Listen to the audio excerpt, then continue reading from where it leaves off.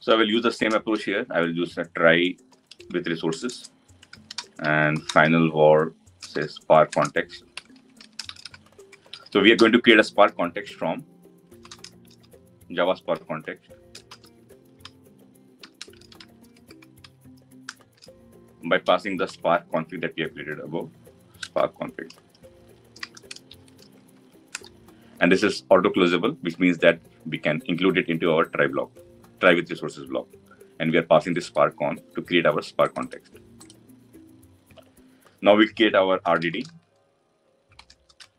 Let's call it as my RDD, and I will use the parallelize method on the spark context and pass this data. The data which is having 20 random double elements between 47 to 146 point something 99 something. Okay, so I will pass data here. So our RDD is created, which is Java RDD of double. Okay, now we expect that when we call this my rdd.foreach, only just for each at the driver node, because I'm running it in my local local laptop. So I'm calling this for each method on this RDD in the driver node. And the driver node, we don't have, if the RDD is split across the worker nodes, then it should give me an exception because RDD is not present in the driver node yet. So for this, what I will do is that I will call assert throws, and I expect that, an exception. So org.apache.spark exception dot class. Okay, and this I will get, this exception I will get that once I call this my RDD dot, let me make it in a separate line so it's visible, my RDD dot for each, and I'm trying to println system dot out dot println. Okay, alt enter to include this, and I will also take this exception.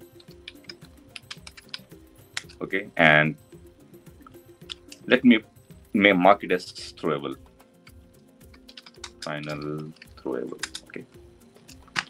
Okay, so let's see what we have done. So this is the pattern that when we want to assert any exception, that we will assert through spark exception.class, and when we call this for each method, as discussed, that this RDD is not present in the driver node, it should throw an exception, which is our spark exception.class, and we capture it here in this variable, and then we also assert equals that about this exception message, exception dot get message, and it will be throwing something as task not serializable.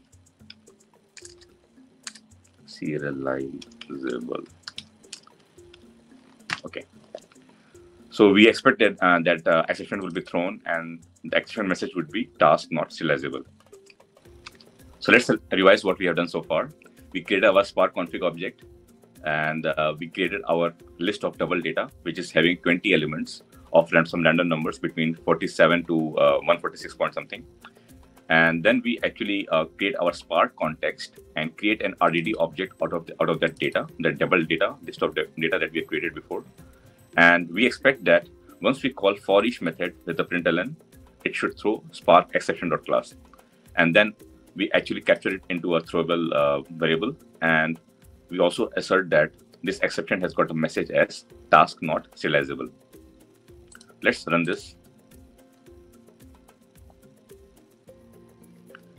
It will take a little bit of time to initialize the Spark, but in our use case, because it's a very small data, only containing 20 elements, so it should not take that much of time. Let's see. So we expect that this exception should be thrown, and yeah, so it's green, and we can see that it passes. Okay, so this is what we expect. Then when we call for each just on the RDD, and we expect that we are running this code in the driver node because I'm running it in my local computer. If you are running it in a worker node, then it will work. But that is not a correct approach. I mean, we should never use for each directly here. Now let's try to use collect or take method first and see that whether the exception is gone or not.